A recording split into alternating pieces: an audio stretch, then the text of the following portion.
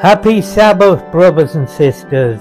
Happy Sabbath. And welcome to our Sabbath day sacrament prayer and bits and bobs. So I'm going to ask Carl to say an opening prayer. So if you'd like to bow or kneel with me. Dear Heavenly Father, I thank Thee so much for this day to be with Brother Michael in his home. I ask that You bestow Your blessings upon all Your brothers and sisters and upon all Your children, regardless of who they are, where they are, or what they are. We are facing difficult times and with threats of violence and other things, but I know that if we cling to our faith and stick to it and have our belief in our Lord and Saviour, that all these things will come to pass. And I say that in His most holy and sacred name. Amen. Amen. Yes. So it's a happy Sabbath here. Nice sunny day, but it's a bit cold. And hope you got your emblems ready, because I'm about to read the blessing on the bread. Okay. So at this time, we welcome all present to Christ's table. We invite all who would participate to do so as an expression of the peace and love of Jesus Christ, in whose name we worship. The Lord's Supper is a sacrament, a time to focus on the life, death, and resurrection of our Lord and Savior, Jesus Christ. As disciples of Christ, we renew our covenants and recommit together to His mission, to grow closer to Jesus Christ, as individuals and as a community, worshiping Jesus Christ through God's Word, the sacraments, ministry, outreach, Kabbalah, and Jubilee.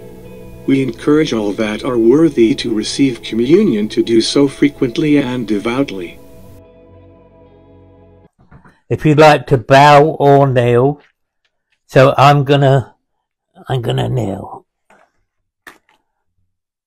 O God, the eternal Father, we ask Thee in the name of Thy Son, Jesus Christ, to bless and sanctify this bread to the souls of all those who partake of it, that they may eat in remembrance of the body of Thy Son, and witness unto Thee, O God, the eternal Father, that they are willing to take upon them the name of Thy Son, and always remember Him, and keep His commandment, which He has given them, that they may always have His Spirit to be with them.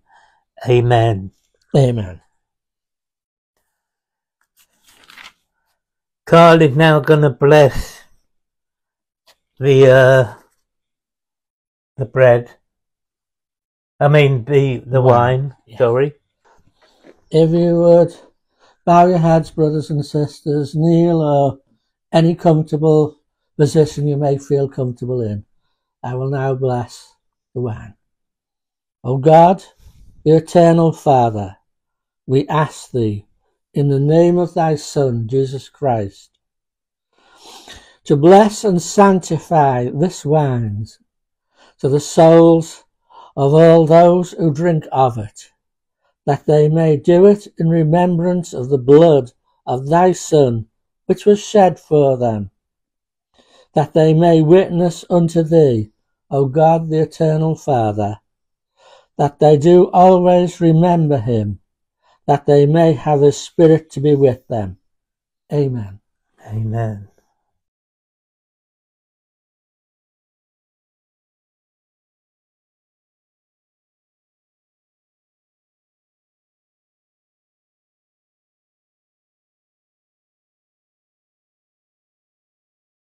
Shalom, brothers and sisters. I wanted to share a message with you today based on universalism. And I was praying on this, and there's two scriptures that came to mind, actually, and I'm going to paraphrase them. The two scriptures that came to my mind on this topic are, one, where Jesus says that not everyone that serves Him is going to be going to heaven, basically. There are some people that are going to go to Him, and He's going to cast them out. They're going to say, but Lord, I spent my whole life dedicated to You. I spent my whole life serving You. And He'll say, no, you didn't really serve Me. Be gone. That does not seem very universalist. And then the other one is from the Book of Mormon, in the Book of Alma, where Amulek is on trial, and the lawyer Zeezrom, basically he tries to trip him up, Amulek up in his words, and he says, he asks him, is God going to save people in their sins? And Amulek says no. And so then Zeezrom says, so I want to clarify here what this guy's just saying now. He's telling you that there is only one God, but this God has a son, and then this guy, this son isn't going to save everyone, as if he has the power to tell God what to do. And then, you know, Amulek goes off and says, you're a liar. You're trying to deceive these people. That's not what I said at all. And he clarifies and says that God's going to save us from our sins and not in them. Now, there's two ways that we can look at these words. One of them is to say we have to perfect ourselves. We have to become perfect before God will save us. As long as we are in any sort of sin, we are not worthy of heaven. We're damned to hell. We're not going to make it. And that's very obviously an anti-universalist message, right? But it's also anti-New Testament, because the New Testament says, John 3:17, that Jesus has come to offer us salvation, to save us and not to condemn us. And obviously I'm paraphrasing here. And there are other scriptures that talk about this idea, you know, Doctrine and Covenants 76, which is Doctrine of Saints 42, of people being able to go to heaven who, you know, like basically nearly everybody. So how do we reconcile these things? What if, when he says that, what he's saying is, God isn't going to say, go out and sin, and I'm going to love you, and I'm going to save you in that sin. But instead, he's going to save us from our sins by taking us out of them through the grace of Jesus Christ. Another anti-universalist scripture from the Book of Mormon is in Nephi, 2 Nephi. It's where Nephi says, you know, in the last days, people are going to say, eat, drink, and be merry. And the reality is that that's something that's been said for quite some time. I think it's always been said, not just in the last days. You know, or go and do a couple of sins, you're fine. You know, everybody's going to be saved. And no. Now's the time. You gotta find your place now, today, and repent. That sense of urgency is throughout the Book of Mormon that this is the life. Well, one of the things that I don't know if this is true or not, but one of the things that was supposedly taught in secret during Joseph Smith's time, and was definitely taught a little bit in Brigham Young's time in that particular sect, is this idea of reincarnation or multiple mortal probations. I don't know why people have to change the name. I think that's kind of weird. Like, just call it reincarnation.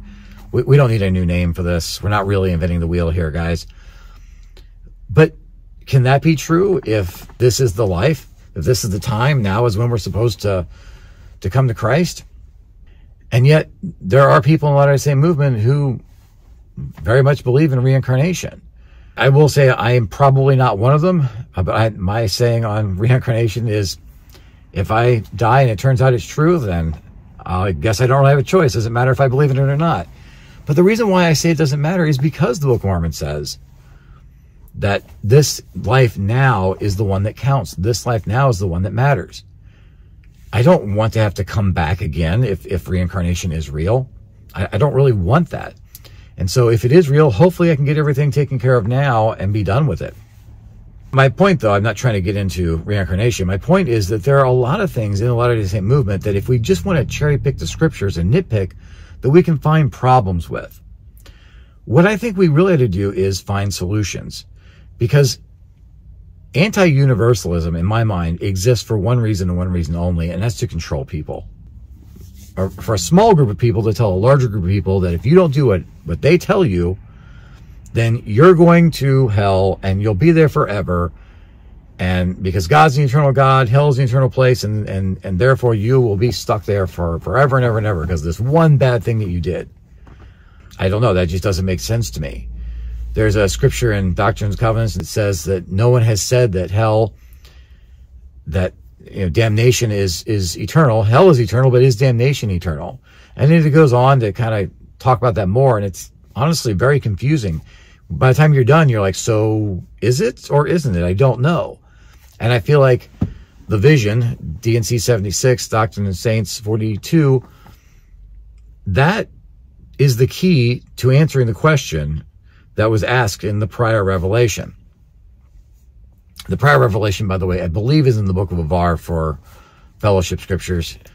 So how do we move past these obstacles, if you will? I mean, even in our bylaws, in the question, the very last question is, are you willing to endure to the end? Are you willing to do your best to obey the commandments?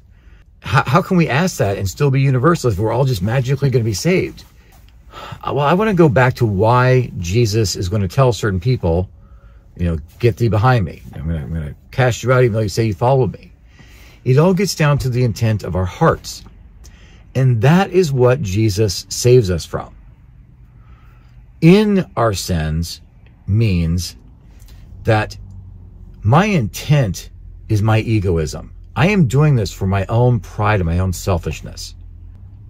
I want to give you an example. Let's say that you're a young couple getting married, and you are madly in love with your significant other. I mean, you love them. You'll do anything for them. You've always said, I'll never try this food. But your new spouse says, hey, I just made this thing that I know you don't like. I wanted to try it. Will you try it with me? And you're like, yes, I will. I will try it with you. I'll do that. I love you so much. I will do that. There's an activity that you absolutely despise doing. You've always hated it, but it's their favorite. So you go and you watch, even though you don't like it, because you just want to be with them and you want to support them where they are. Support the thing that they love. You're willing to go out of your way and out of your comfort zone for that person.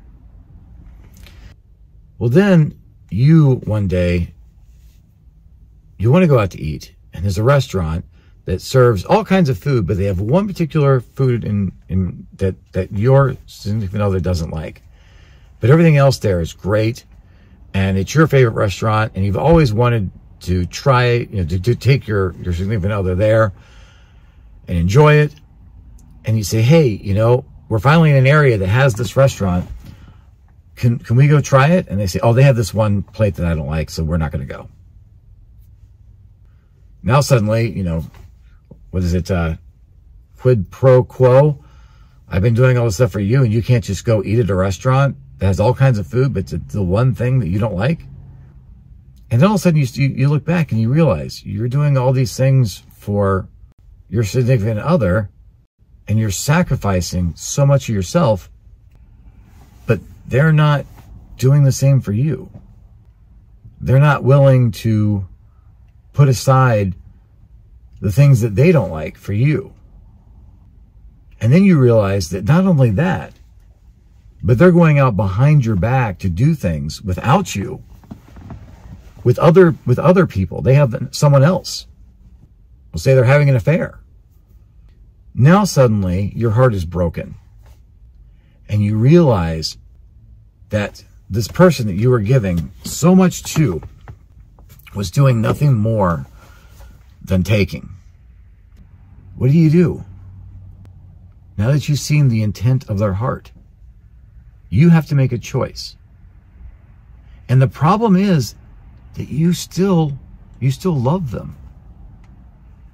As human beings, in this kind of situation, the problem is that we generally have two reactions. And there can be other reactions, obviously, but in general, there are two reactions that happen. One is we become severely depressed and obsessive, and we start asking ourselves, how can we make this person love me?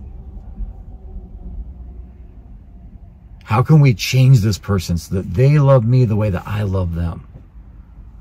And the answer is that you can't. Because the intent of their heart is the intent of their heart. The other reaction is that love twists and becomes hate. And you cast them aside. You want them gone. You never want to see them again. You're betrayed. You're hurt. You feel like a fool. You've sacrificed so much, and for what? For nothing. I believe that God is beyond this type of petty humanness. Human pettiness? Either way, that God still has to say, you're not ready yet. I need you to step to the side and look at what you've done and look at who you are. So let's imagine this situation again. How do we react the way that God would? I am still in love with you, but I'm not going to smother you with that love. I'm going to step aside and let you do what you need to do in your life. I want you to know that I love you and I'm here for you, but that I can't be there for you the way that you want because I don't worship you. I want this to be a mutual relationship where we work together. And then you step aside and you live your life.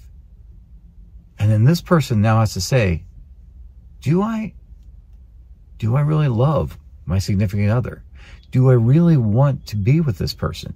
Do I really want to show the same kind of dedication to them that they have to me?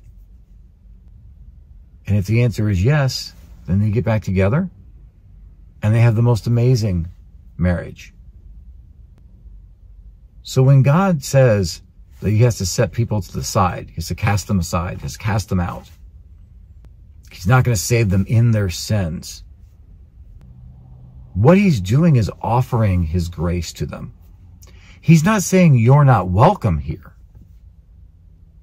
He's saying you're not ready yet. And I know that there are people who are going to say, well, what's the difference between this and the church that I was in that said that I have to leave because I can't enter their temple because I can't answer their temple recommend questions? That's very simple. The difference between, in this example here, recommend questions and what God is trying to do is, with recommend questions, you have a checklist. Are you doing this? Are you not doing that? All right, well, you pass. This looks good. Oh, you have one little slight error. Grace isn't good enough for you. Sorry, not going to make it. God doesn't have a checklist like that. What God's looking for is the intent in your heart. The questions that the Lord gave me for the fellowship, none of them ask you what your sins are. What horrible things have you done? Are you willing to stop doing these terrible things and admit to everybody that they're awful? Are you aligning yourself with people that we don't like?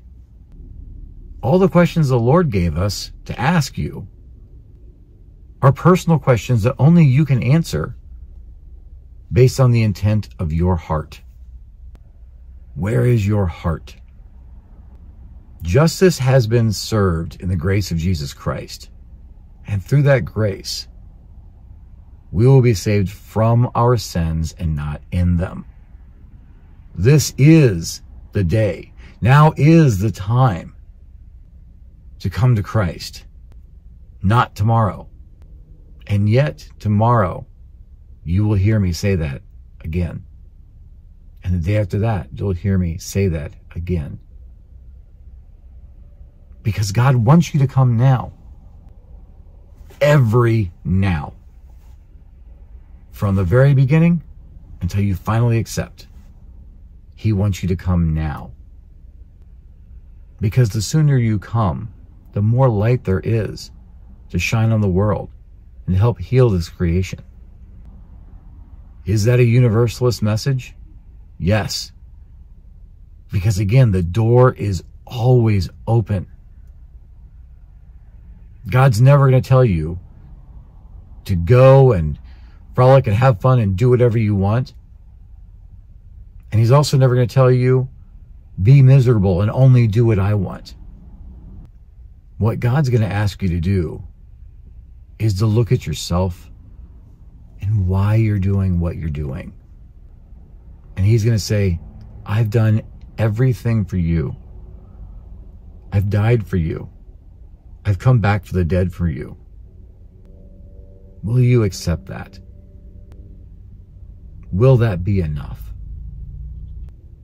So my message for you today is learn to love yourself, the Lord, and your neighbors. If we can do this, we will build Zion. That's my message for you this week, and I leave it with you in the name of Jesus Christ. Amen.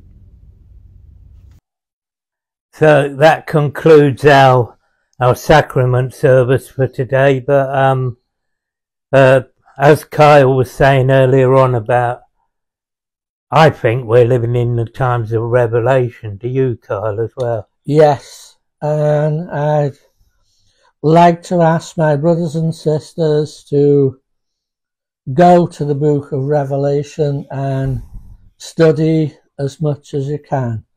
We are in very violent times at the moment, and there's no doubt about it, war is looming, because the world is in such a abysmal state with petty squabbles, petty hatreds, and just absolute mindless violence.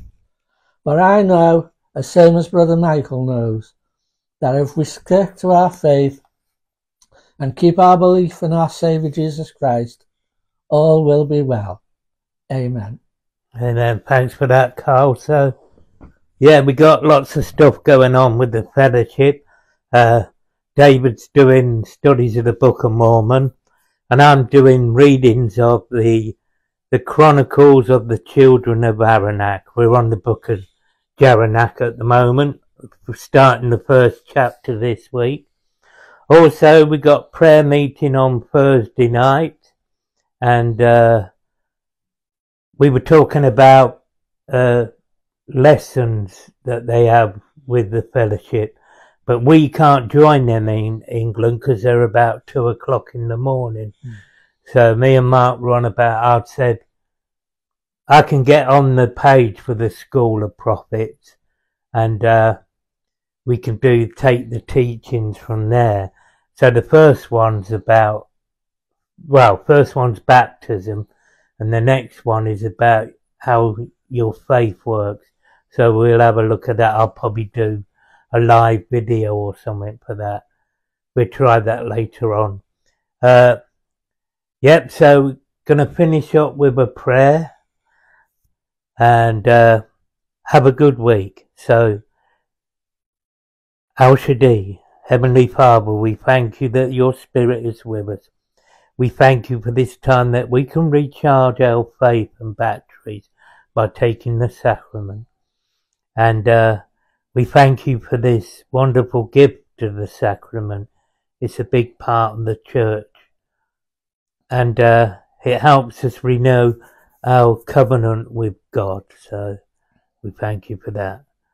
And we thank you for everybody all over the world, our brothers and sisters that are in pain at the moment, or brothers and sisters living through war. We pray that you will help them, Lord, and we pray for governments that they will humble their heart, and that there be not too much greed in the world like there is now. So we pray for your return, Jesus' return, and we look forward to that day. And I say these things in Jesus Christ's name. Amen. Amen. Shabbat Shalom, brothers and sisters. Yeah, Shabbat Shalom. I'm showing you in my shirt.